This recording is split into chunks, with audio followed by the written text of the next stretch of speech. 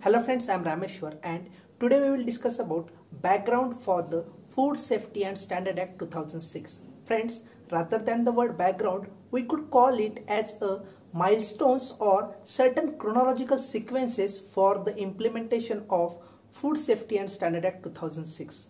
From the same perspective, I must say here that background or the milestones are there with the syllabus with consent to the technical officer, Central Food Safety Officer and Assistant Director with consent to the recruitment under Food Safety and Standard Authority of India, that is FSSAI. So friends, उसी के अनुसार आज का हमारा जो session है it is typically for the background of the Food Safety Standard Act. So be with me till the last of the session.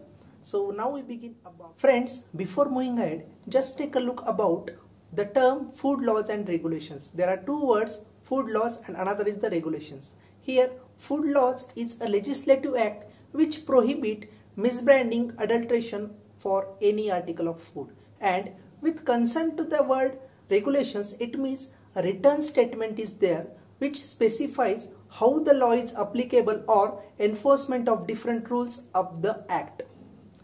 Apart from that, if we consider the basic objective, food laws and regulations are intended to ensure any article of food do not cause harm, illness or injury to the human being. Apart from that, the food should be wholesome and fit for the human consumption. It could protect the human life. Apart from that, we could also say that food laws establishes the right of consumers to safe food and accurate and honest information. It aims to harmonize existing national requirement in order to ensure free movement of food and feed in the nation. It recognizes the commitment to its international obligations and will be developed and adopting taking international standards into considerations. Any article of food could not be adulterated one or misbranded one.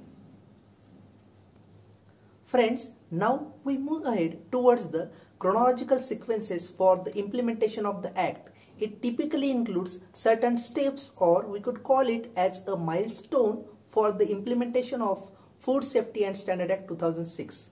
It started from the year 1998 when Prime Minister Council on Trade and Industry appointed a group of persons from different agro and food industries, in which they recommended one common consent legislation with consent to the food and appointment of food regulatory authority for domestic as well as for the export purpose in the year 1998.